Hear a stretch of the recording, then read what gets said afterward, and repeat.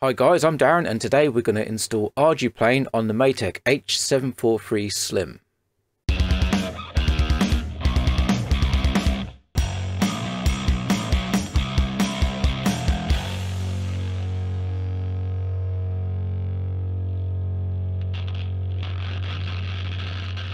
So this is the H743-SLIM. This will of course work on the other H series. Actually, it will work on any flight controller that you want to put ArduPilot on.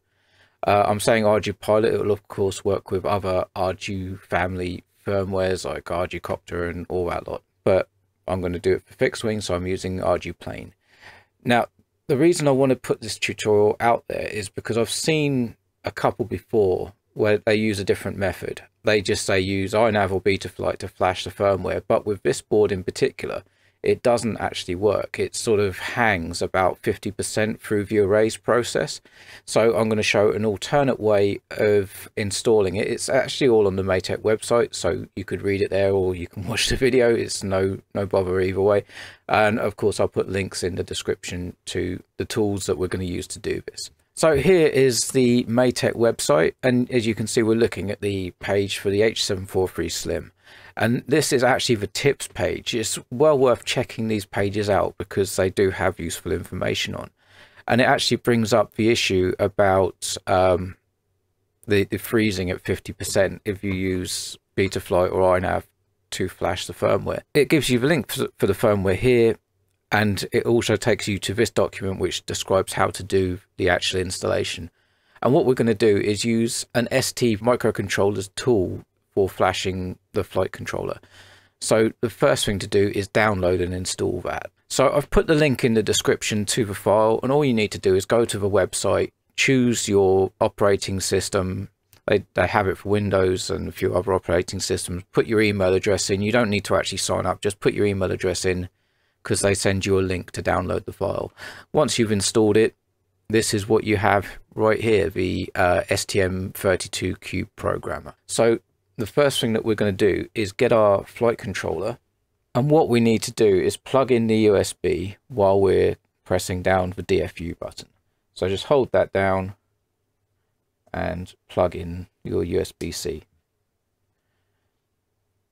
I need to plug it in the other end, that would help, wouldn't it? So, right, hold the button down, plug it in,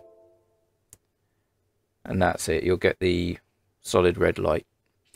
So I'll leave it upside down so we can see if the lights. If you have an issue at this point because you've previously tried to flash it, just use the Impulse RC driver fixer and that will get it in DFU mode and you can continue from there. So now we've loaded the program up and we have our USB connected. We just need to get it into the correct mode for USB. When you get it by default, it will be on this ST-Link mode. We just need to change it to USB. If your USB device doesn't appear, now we just click refresh and it should appear. If it doesn't, try using the DFU tool from Impulse RC, the driver fixer, and it should appear. Now, if you've plugged it in previously to BetaFlight or iNav, you may have seen a different USB number. Don't worry, this is the only device that's showing up. I know on my computer I've got something else in iNav that shows up as USB 1. But this is 100% the flight controller. So if I unplug it and do a refresh, you'll see it disappears and there's no DFU devices. So this is only looking, sorry, I've got to plug it back in. This is only looking for DFU devices. So plugged it back in, we have it. So now we're in USB mode, we have our flight controller, we need to click connect. So the next thing we need to do is click on this, it looks like a download button, but this is the erasing and programming section. So you can see I've already installed it. This will be blank when you get it, so don't worry about that. But all we're going to do is click full trip erase and then click OK, and that's it. It will now erase the flight controller. It seems to take a little bit longer than it does in things like iNav and BetaFlight, but I guess it's just doing it more thoroughly. I've also noticed that this percentage here doesn't really change. You just let it run and in not too long it will come back and say it's complete. There we go. So you see it jumped from 0 to 100% and it's executed the erase. It's all good. So we can click OK. So the next thing that we need to do is download the firmware. So if we go back to our H743-SLIM page, there's a link here. If we open this up in a new tab, it will take us straight to the ArduPlane firmware. You could go through the list. So if you wanted to do that, we just go firmware, plane, stable, and then you'd go down to Matek H743, and that will be it. So what you need to do in this first instance is download ArduPlane with BL. So BL is bootloader. At the moment when it ships, it has BetaFlight on it, so it's a different bootloader.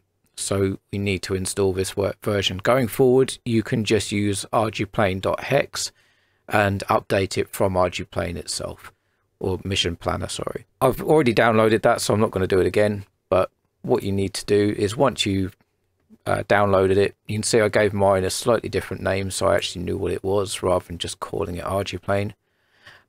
Just browse, find the file. I noticed in the Matek thing, it had this run after programming checked, so I just checked that and then just click start programming. So this is now flashing ArduPlane to the flight controller.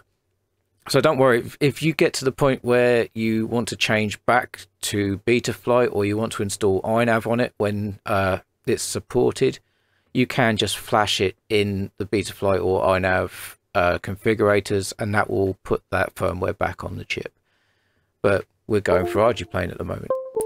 So this connection lost, it caught me out the first time, but it's absolutely fine. It's because we've done this run after programming. So the flight controller has rebooted and it will be now just running as a normal flight controller. So that's it done. So the final thing that we need to do is if we click back on this firmware, you need to scroll down, download and install MissionPlanner. So I downloaded the stable. MSI is for Windows. Zip, I don't know what version is supported, but I'm using Windows, so I went for the MSI. But the stable is the same as 1.3.74. It's the same version. I don't really know what the latest is. I've not tried it, but I'm just using the stable release. So just download the MSI and install MissionPlanner. So once you've installed it, open it up, and what you should get is communications ports up here. So by default it's set to auto, but you notice mine's not coming up. So what I'm going to do is just unplug the USB and then plug it back in.